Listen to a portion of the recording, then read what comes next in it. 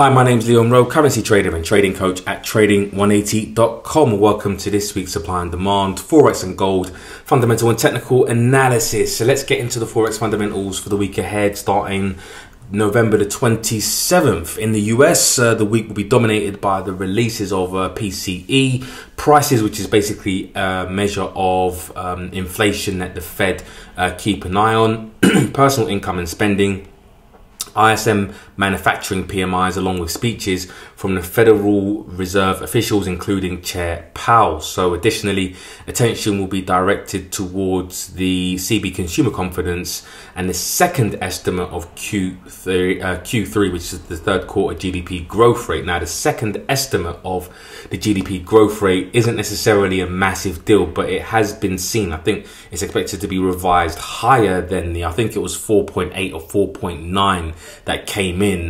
initially from the preliminary. So the first reading of Q3 and actually is meant to be higher, but let's see what happens.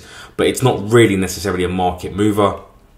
Globally, monetary policy updates will be on the horizon, with interest rate decisions expected in New Zealand. That would be a big deal, and accompanied by speeches from various central bank and Bank of Japan officials. And again, talking about the New Zealand dollar, they're actually expected to hold interest rates, but where the price may move is the expectation on whether the bank is either going to be hawkish or a bit dovish. So it's really mainly about the speech.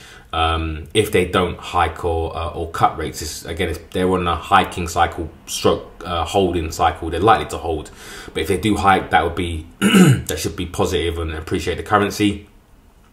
October inflation rates are anticipated from Germany and the Euro area and Australia. And again, that's really important because it kind of sets the tone for monetary policy from central banks. So again, with the Euro area,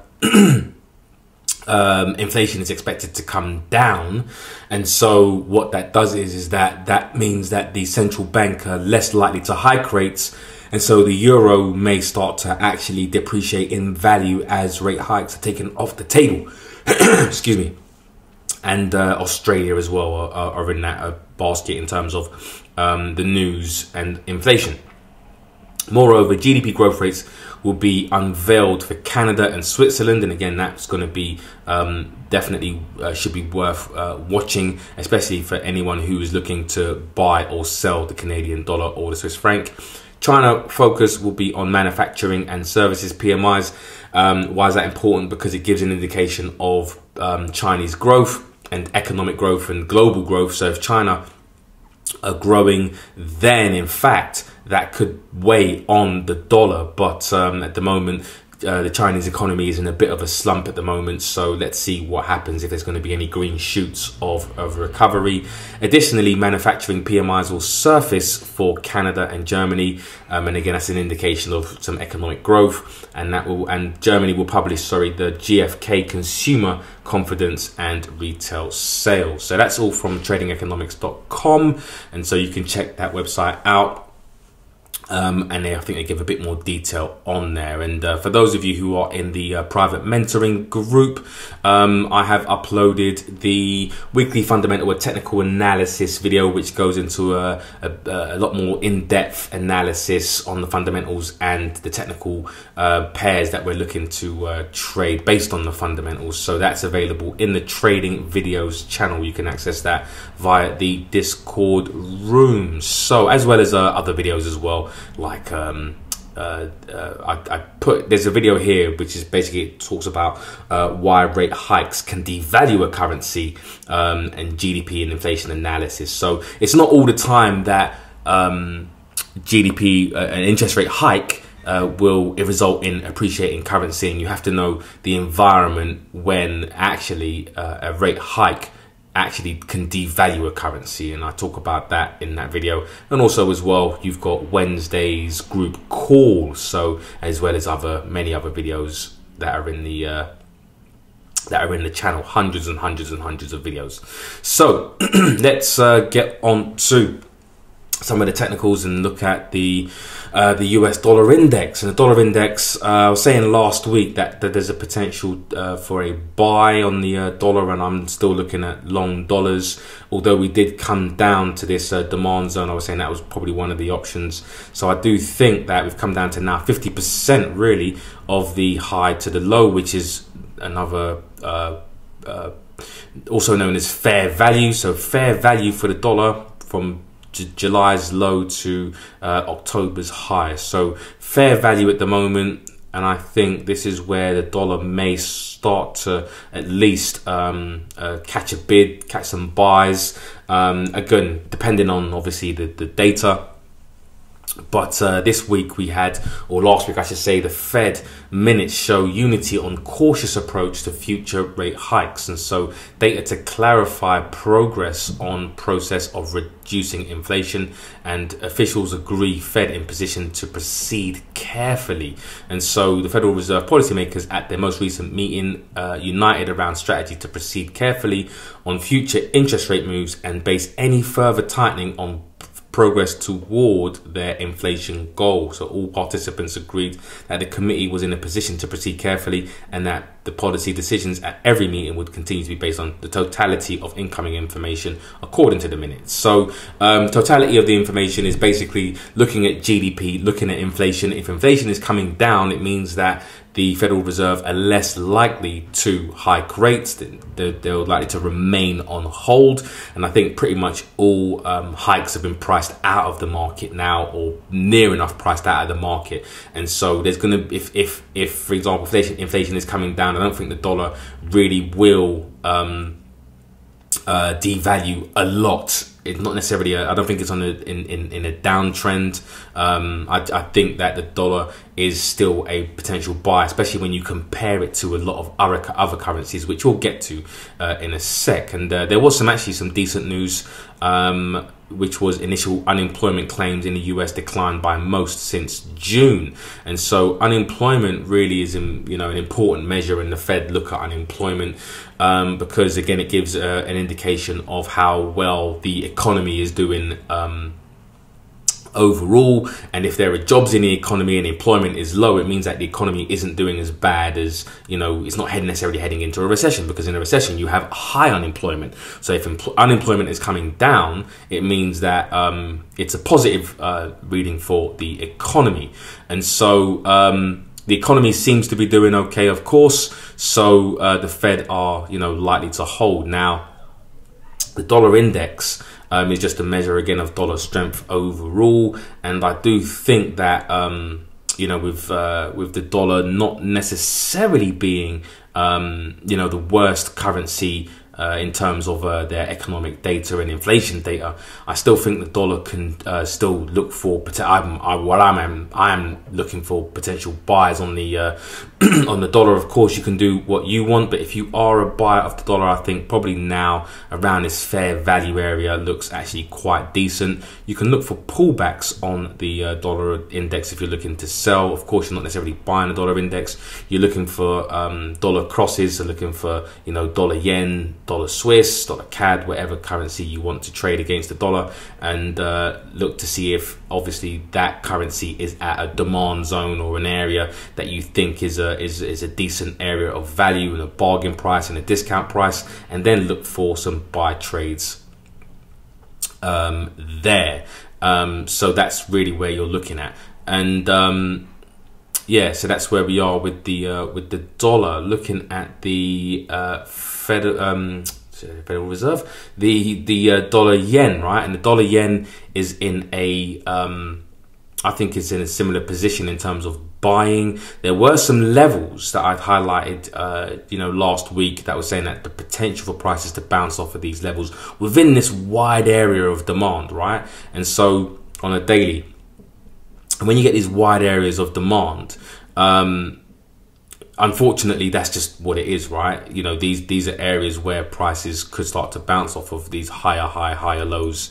So if you're looking at, for example, high, low, high, low, high, low, high, and we draw the demand zones from these higher lows in the last bearish candle before prices make a new high, then it does look like, you know, this could be quite a wide zone. But we've come down into this 147.50 area, which was again used as support, and then it acted as support within that zone as well, and then prices kind of moved up from around the 147. So we've obviously established some sort of price buying from that area there. So I do think that if prices do pull back slightly below that area, because there is an obvious level of support, I just think slightly below it, I think that's going to be a really nice area to look for some buy trades. If you're looking for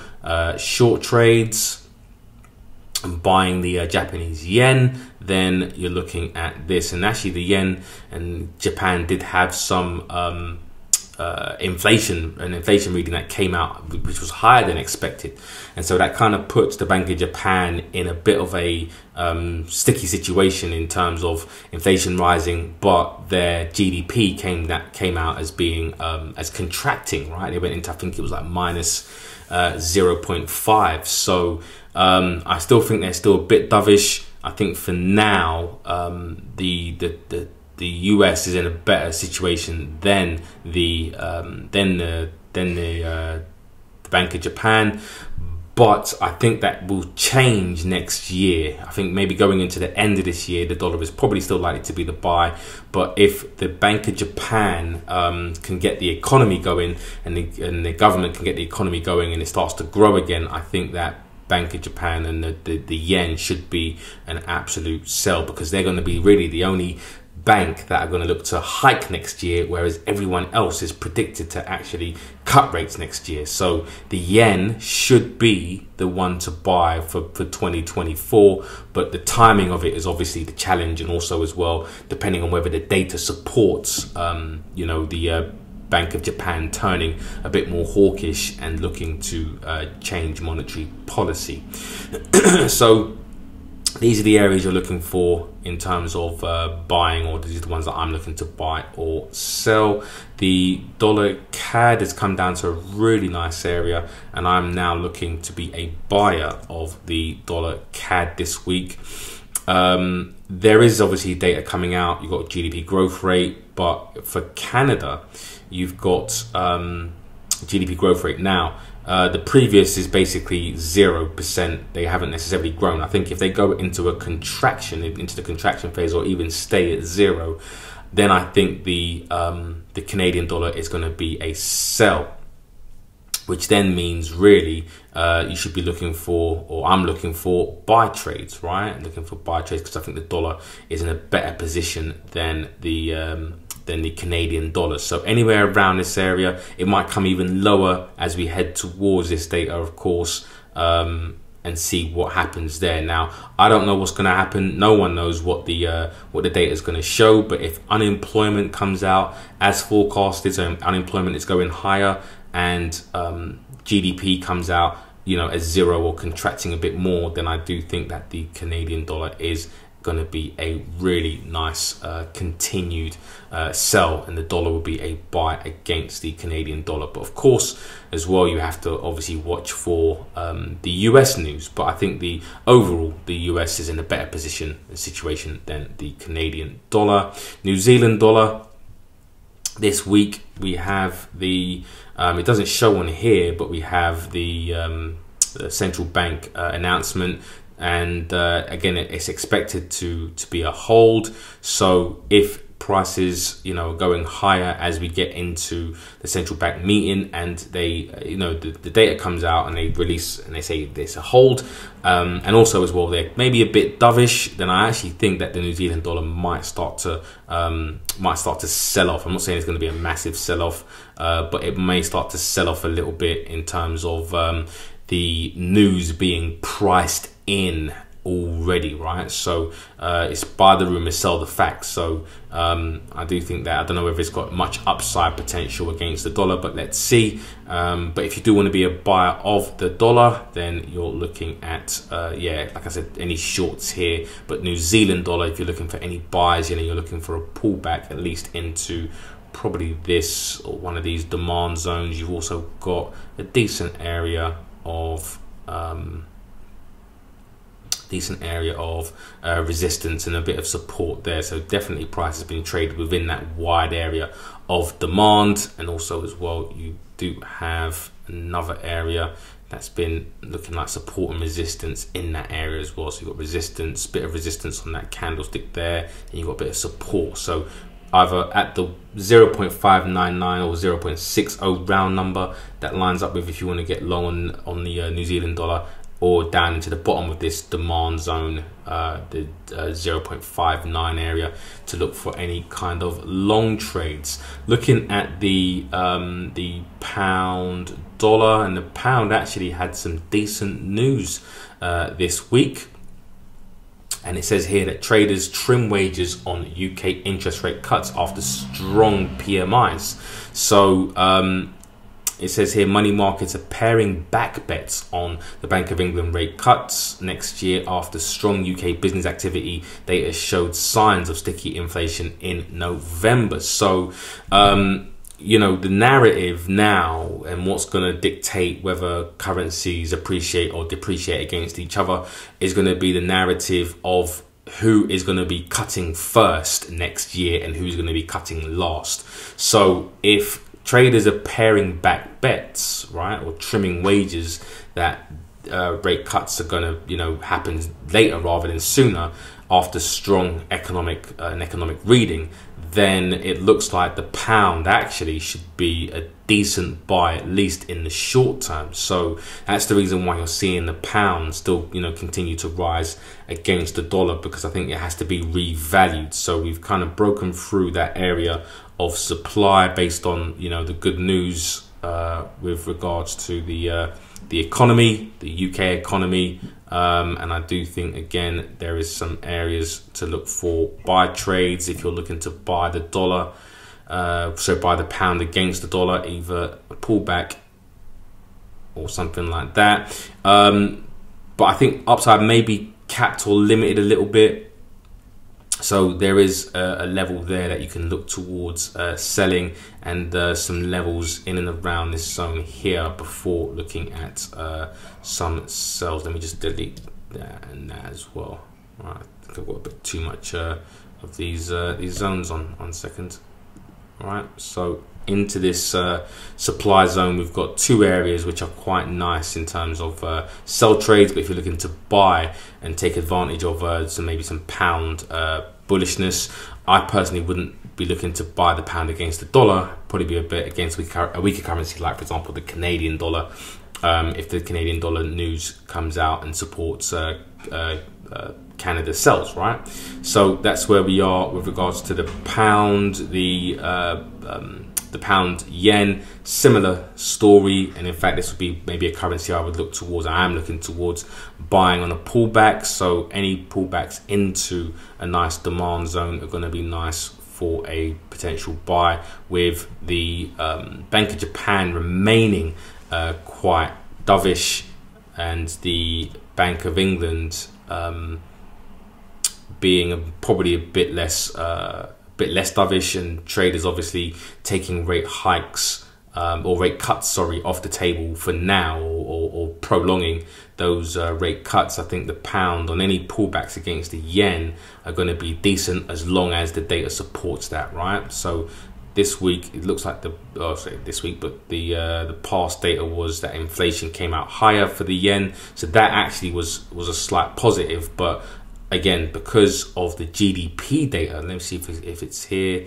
Yeah, GDP data came out on the 14th, and it came out as minus 0.5, and it was forecasted at minus 0.1. So it contracted way more than expected, which is basically a drag on the yen, right? So that's the reason why you're seeing pound yen going higher. So I do think that prices should potentially go higher. It hasn't been this high since, it looks like, October 2015, so that's been a good 8 years or so. So I wouldn't necessarily use any levels to look for any kind of shorts at the moment. Of course, you could, if you wanted to, try to look for shorts right there, but yeah, again, why buy the yen is really the question.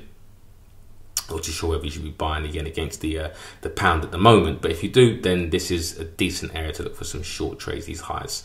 Euro dollar, and talking about the euro, I did want to talk about, or introduce, in fact, I should have done it at the beginning of the video, my last trade.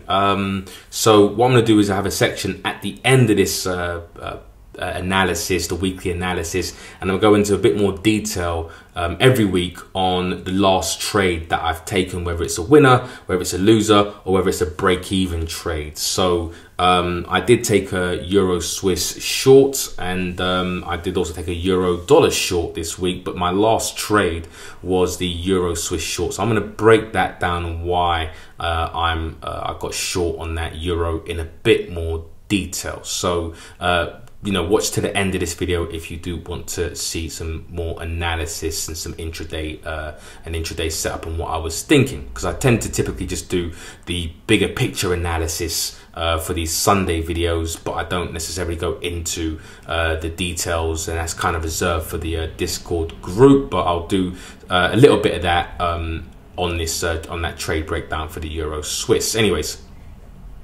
so Euro dollar. Yeah, prices are making higher highs. Prices pulled back last week into this demand zone, and again, we're seeing prices going higher now. It's my view that I think definitely the euro is in an expensive. It's quite expensive at the moment in comparison to all currencies, and there's really no reasons for it in terms of fundamental reasons, other than the fact that the dollar has gone a bit weaker, right? So it's not necessarily that the euro strengthened, it's just that because the dollar has weakened and the euro is pretty much inverse to the dollar, the euro is benefiting from dollar weakness. But we've got inflation coming out this week. So yeah, inflation coming out this week. 1 second, sorry, not that one. It should be on the, where is it? Yeah, inflation is going to be on the 29th. And also as well, we've got, yeah, year on year flash inflation. So yeah, 29th and 30th inflation readings. And so if inflation comes out lower than expected, and it looks like it is forecasted, previous is 2.9, forecasted is 2.8, then I do think that the euro should want to roll over, because then rate hikes are going to be taken off the table. It doesn't make sense for the European Central Bank to be hawkish anymore if inflation is starting to come down. So I think this week we could either see prices retest these highs, or even go slightly higher, but I think the data will definitely be the catalyst for a move to the downside. It might even take out some of these stops, as I'm actually in this trade. This trade's a break-even trade now for me, so even if prices do come up and stop me out, I haven't lost anything on this trade.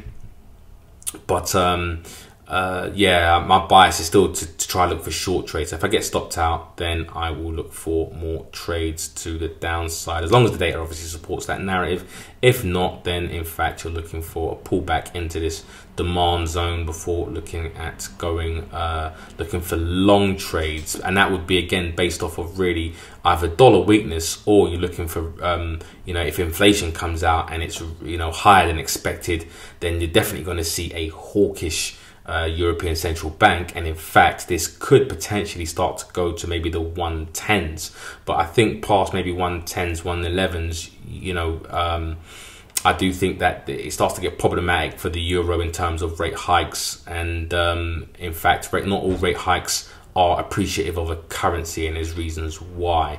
But yeah, that's where we are in terms of the euro dollar at the moment. And let's see what happens this week. But my bias is still to look for some short trades. Euro yen at the moment, we did bounce off of this demand zone. Very nice. The euro yen isn't necessarily a pair I'm looking to trade, but if you are, then you're kind of caught between this supply zone here and this demand zone at the moment. So either way, depending on which one you want to be a buyer or seller of, I think you've got reasons to buy or sell this this euro yen.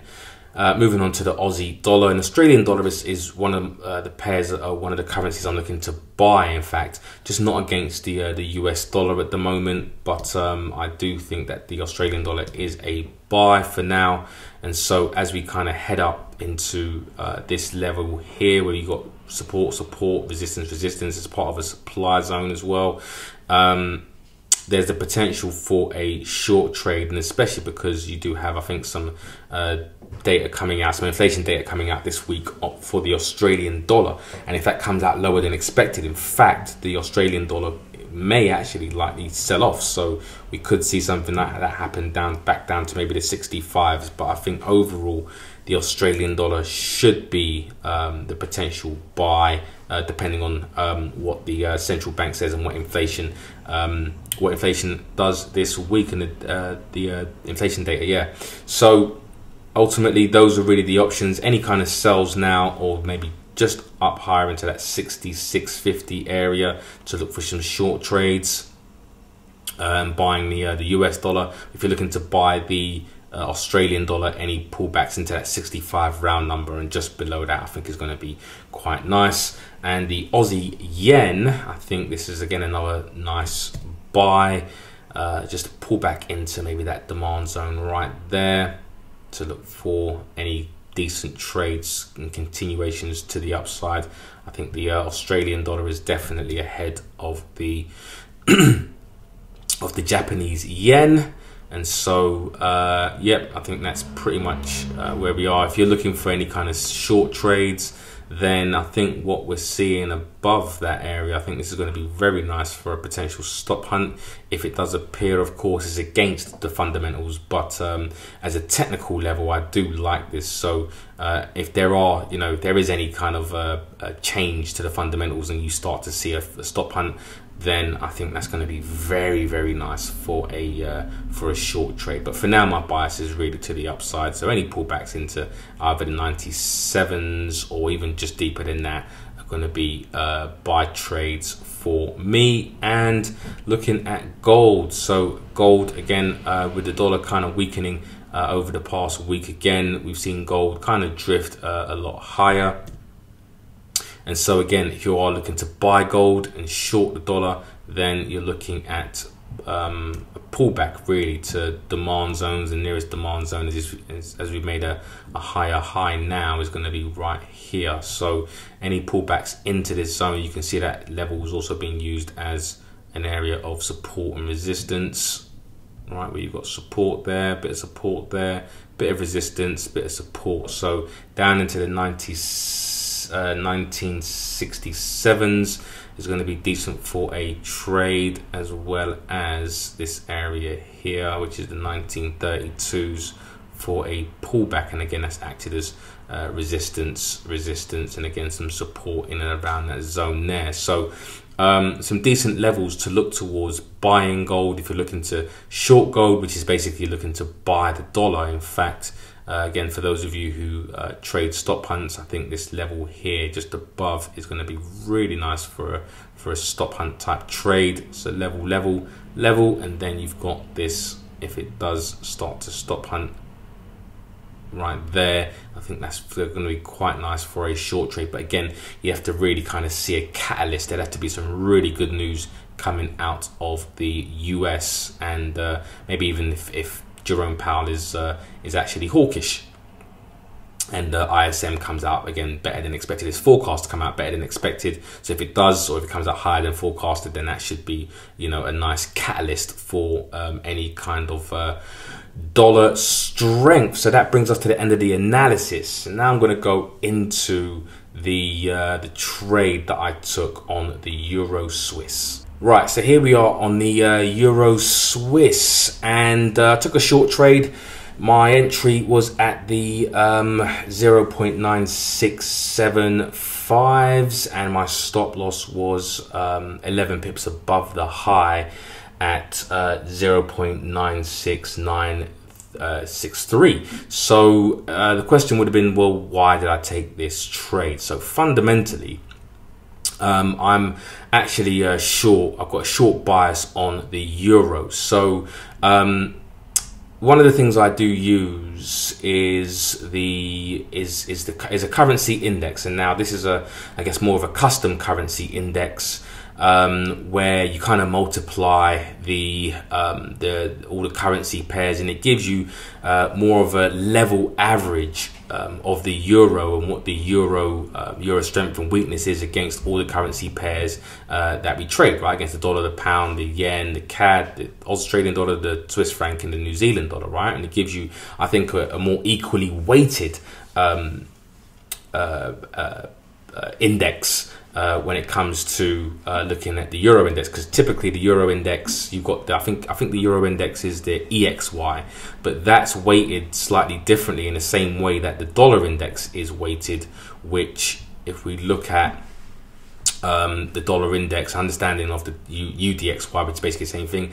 It says here that the index is currently calculated by factoring in foreign exchange rates of 6 foreign currencies, including the euro, the yen, the Canadian dollar, the British pound, Swedish krona, and the Swiss franc. And then the weight is made up, it says euro by far is the largest component of the index, making up 57.6% of the basket, and the weights of the rest of the currencies in the index are the yen 13%, the pound 11%, CAD 9%, SEK is 4.2, and the Swiss franc is the 3.6. Now, there's nothing wrong with using the dollar index and the DXY or the USDX. Of course, many people do use it, but I find that when I use the more equally weighted calculation of the euro and other currencies, I find it a bit more accurate for my liking. And so, looking at where we are in terms of understanding if the euro is appreciating or devaluing, and where it is in terms of value, it looks like we're really at these highs. These were the previous year's highs. If we go to the year to date here, you can see that this was the August highs, right? And then we've basically broken past these August highs in comparison to where we were the most recent low, an obvious low. So the question is, well, why is the euro strengthening? Because it's got great data and the economy is growing, and the ECB are hawkish. And to me, in my mind, it's really just appreciating because there's been some dollar devaluation, and rate hikes are being priced out of the market now. So when you look at where we are in terms of highs are typically, what would be known as premium or an expensive area, right? Expensive, and no one wants to buy at highs. The mantra, the cliche is, buy low, sell high. You don't want to buy high and sell low. So overall, I think this is an expensive area for the euro, and I'm looking for really prices to come back down to fair value, right? To some degree. Now, if it comes back to fair value and goes higher, it is what it is. But I'm trying to take advantage of this move back down and the devaluation of the euro back down to at least fair value and possibly even lower. So what we saw, and what I saw on the Tuesday, when I entered the Euro Swiss, was that the euro was on the expensive side, very expensive. Prices were up here, right, at these highs. And so going to the Euro Swiss on the Tuesday, what I was looking for was really like an intraday entry. Now, again, one of the things that, one of the setups that I trade stop hunts. Now, there's a certain criteria I'm looking for around here to look for for this to be a valid stop hunt in the way that I trade them, and I didn't quite get it. There wasn't quite the stop hunt in and around here, but I did get a nice candlestick entry, which was basically right there at that price.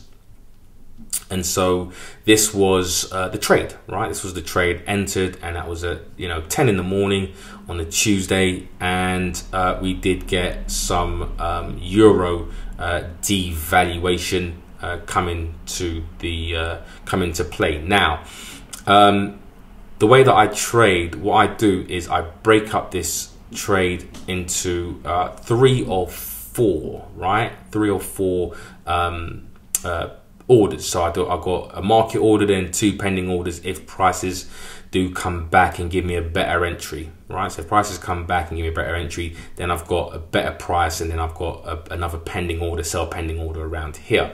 Now, I only managed to get in on, unfortunately, one position. You know, typically I can get in on two, but sometimes it happens where I only get in on one. And if I get in on one position, then what I'm doing is I'm looking for, if prices come down to at least a 1-to-1 risk reward ratio, then what I'm going to do is I'm going to protect myself by taking off 50% of the position to get myself to break even, right? And so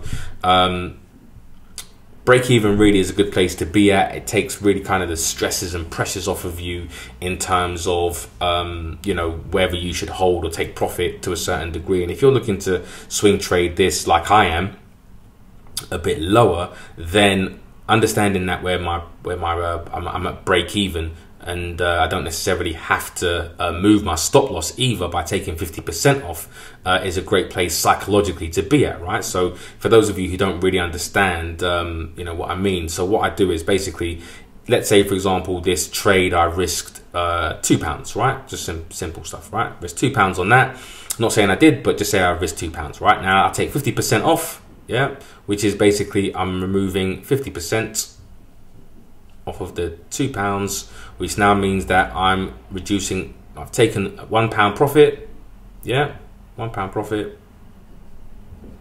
and then I have now £1 risk, yeah, £1 risk in the market, yeah.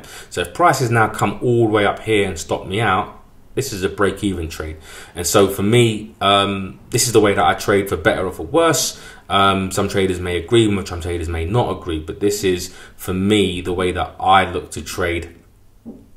And, you know, it works for me, right? And so from that position now, I can't lose, and my stop is in a safe place. Some traders may just move that down to break-even right there, and you can do that. But if prices come up, stop you out, and then roll over, yeah, you would have been stopped out at break even for no reason, when really the rule of thumb should be, you know, placing your stop loss in a place where you're definitely wrong about the trade. If prices come all the way up here, then I'm, you know, likely wrong about the trade, and I can look to probably re-enter at some point. So this trade at the moment is a break-even trade with a slight win when we think about, you know, the second half of the position.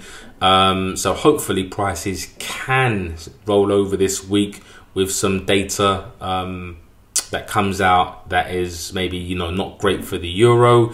And let's say, for example, prices come, the data comes out and the data is supportive of buying euros, and let's say, for example, prices are around here, then all I'll do is I'll just exit the trade, right? Because the fundamentals are going against me. But for now, I'm at a break-even position, well, profitable at the moment, unrealized profit at the moment, with a break-even trade. And you know, I don't necessarily have any anguish or any what's the word I'm looking for? I'm not you know, stressed out about whether I should have taken profit down here or somewhere around here. I've already taken profits. I've already protected my position, so it's a good psychological trade, you know, and place to be in. So that's where we are. That's my last trade at the moment this week. I did take one on the euro dollar as well, which is also pretty much in the same position. It's a break even. It's pulled back a bit against my position, but I can't lose on that, so it's all good. And yeah, that's it. So guys, until next week, I bid you a great trading week, and take care, and I'll speak to you all soon.